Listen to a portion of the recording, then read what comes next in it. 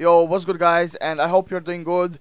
And in today's video I'm about to show you my new tweaking utility. This utility will increase your FPS, decrease your latency and input delay.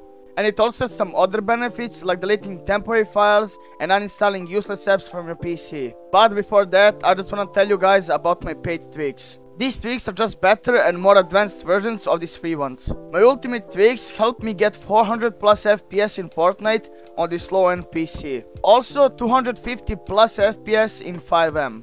With all that being said, let's get into this video. Now, first thing you need to do is go on your browser and type discord.gg/stservices.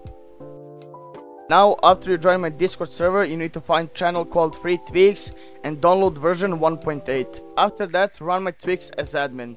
After that, my tweaks will make restore point for you. Here you got 8 options and you need to do all of them. To choose which tweaks you want to do, just press number on your keyboard and then press enter.